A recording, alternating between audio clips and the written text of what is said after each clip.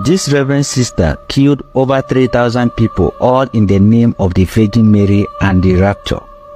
Not many of you have heard about the Kanungu massacre, one of the deadliest religious massacres of the 21st century.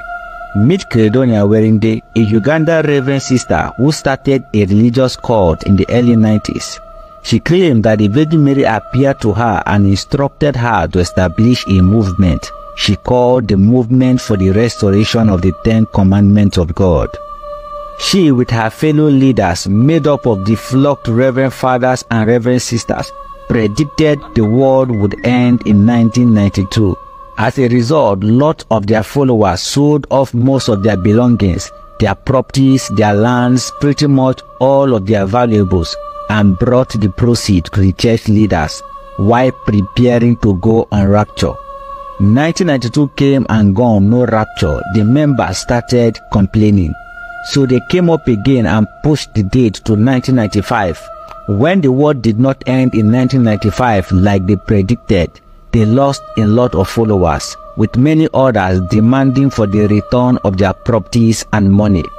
The church leaders came together and had meetings due to countless disturbances from members about the promise of rapture and a better life in their said heaven. Credonia came up again and said the Virgin Mary have assured her that it will end for sure by December 31st of the year 2000. And her reason for the delay in rapture, according to Credonia, was because she is giving people enough time to repent, and it pretty much makes a lot of sense to the members. Most of them even started sleeping and living in the church and waiting for the rapture to take place. By this time, she has already started killing her members gradually, especially those who are more likely, mounting pressures on her concerning the supposed rapture. In March of year 2000, something terrible happened. She treated her followers to a feast with lots of food and drinks. They said they were preparing for the rapture.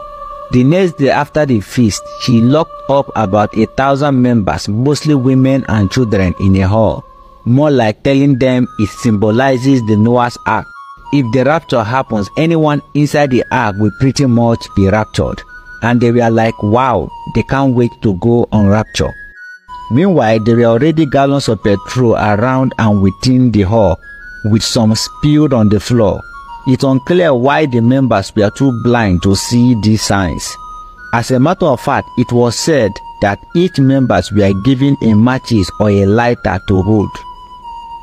They got dressed up after feasting and lined up towards the hall, and they were told that this is where they will be when the rapture happens, and it is going to be like that of the Noah's Ark.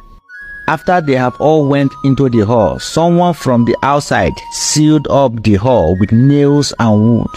The doors and windows were all sealed. Some sources said when they were inside and everywhere was dark, someone felt the need to turn on the light, to see something at least. Other sources said the officiating Reverend Fathers and Reverend Sisters were the ones who instructed the people that when they turn on their matches, the Holy Spirit will take over and they will go into heaven.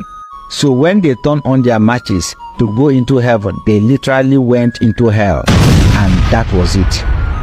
The fire was so bad that some people's corpses got exploded.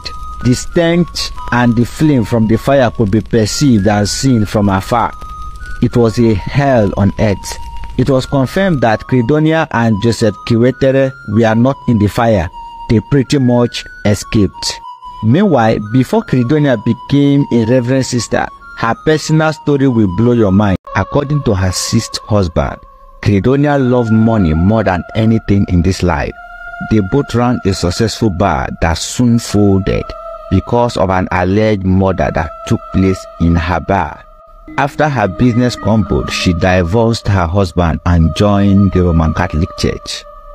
In just 2 weeks of being a Reverend sister, she claimed to have had a vision of the Virgin Mary. She took her vision to this man, Joseph Kiwetere, a very well-to-do religious man who was also a strong Catholic. She told him that the Virgin Mary have chosen him to take her and another Reverend sister into his home and lead the movement for the restoration of the 10 Commandments. That was how she started the movement that led to a mass religious massacre of over 3,000 worshippers losing their life.